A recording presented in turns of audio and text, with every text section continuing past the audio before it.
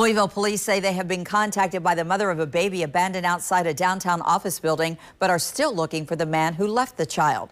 Police say the man seen in these surveillance pictures went inside the Humana Waterside building on East Washington around noon today. He told workers he had a baby and then set the child down and left. The baby was taken to the hospital and is okay. Detectives are now talking with the baby's mother, but says if you see this man, call 574 LMPD.